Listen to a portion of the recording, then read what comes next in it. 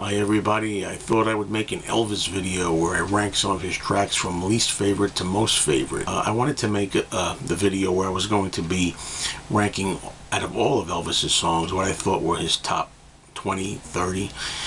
And then I started realizing this is damn near impossible because I had a list on a pad of like near 100 songs after a while when I got through the decades, and I realized that, man, this guy, I forgot how many great songs he has, and it's impossible to rank them. So many of them are pure gems.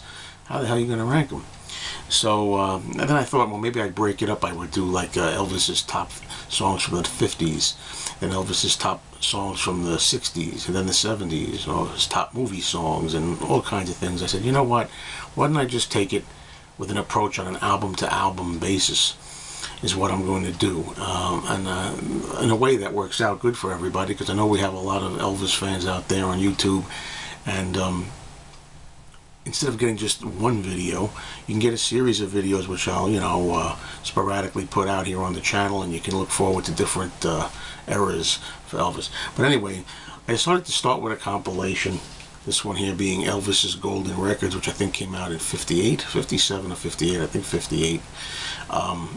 And it's one of my favorite Elvis albums. It is kind of cheating in a way because you got all hits on here, and I thought another good thing about doing this album would be you get a lot of Elvis's early 50s singles on here, which is sometimes just going astray because you have all the albums and the studio albums don't have a lot of singles on it. So that's a way to get a lot of his big hits into this first video, so that's what I'm going to start with.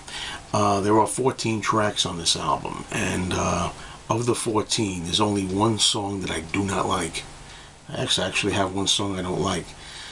That was easy to put at number 14. The other 13, not easy, because how are you supposed to rank 13 songs that are all hits, number one hits, or in the top 5, whatever they were? Number 14.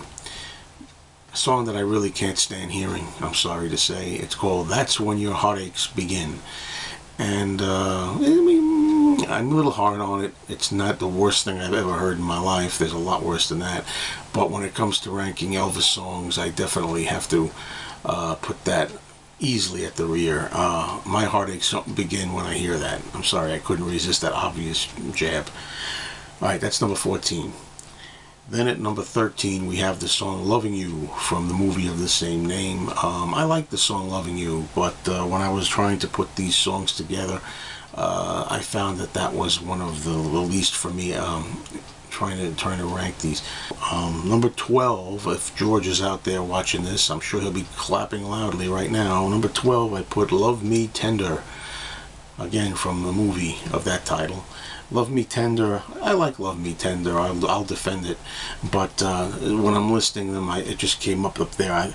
I started to notice that bringing up the rear here were songs that were kind of slow and ballady and sleepy sounding, more than the heavier, rockier, high tempo ones. So that was number 12, Love Me Tender. Okay, at number 11, moving right along here, we have the song Love Me. Now, first you had Loving You, then you had Love Me Tender, and now you just have Love Me, which is a great song. I really like Love Me. Anybody listen? Treat me like a fool. Oh, God. Ooh, sorry. Can't really sing. But that came up at number 11 on this particular list. Now we're into the top 10. These are the top 10 songs. Now you're going to see as I go along here, there's some Elvis songs that are great, that are classics, but either I've just heard them too many times, or they're played out, or maybe they're, I hate using this word, dated. I don't believe in using the word dated. You know, people use that with the Beatles, Sgt. Pepper, 1967 album, and I always say, you know, what do you mean dated? It was made in 67, so it sounds like 67. Same thing goes here, but anyway, number 10, I put Let Me Be Your Teddy Bear at number 10. That's one of the first Elvis songs I ever heard as a boy in my mother's 45 collection. It was either between that and another song that I'll get to later. I don't know which one was the very first, but that may be the first Elvis song I ever heard. Good for a little kid, right, Teddy Bear? But Hey, I think it would rank much higher if I did this maybe like 40 years ago or something like that. But right now, number 10, Teddy Bear. Number 9, I played this song in preparation for this video. I mean, I know it well, but I just felt like hearing it. That track would be Any Way You Want Me. What a great vocal performance there from Elvis. It should be much higher, but you can't put everything in the top, right? Okay, number 8, Heartbreak Hotel, Elvis classic that you would think could be in the top 3, but again, another song that I'm just a little burnt out on, I think. Great song, you know, but Heartbreak Hotel lands at number 8. Number 7, we got a more upbeat number, and a song that you don't hear that often. I think that's what makes it stick around a little more in my choice here for higher picks. And that's Treat Me Nice. Treat Me Nice, a B-side that really is bouncy and moves along. Like that a lot. Now we go to number 6, and you know, this song deserved to be high up here, but I mentioned earlier about songs that I just burnt out on, or that are played out for me, and I also mentioned Elvis songs that were among the first I ever heard, so I think this was one of them, and that's the classic Elvis's version of Hound Dog. Hound Dog is a great rocker, early rocker from Elvis. I really almost wanted to put it at number 13 or something, just based on how overly familiar it is to me, but it deserves to be higher, and it winds up here after all the calculations are done at number 6. So now we go into the top 5. What I just said about Hound Dog could also go for the next song, Don't Be Cruel.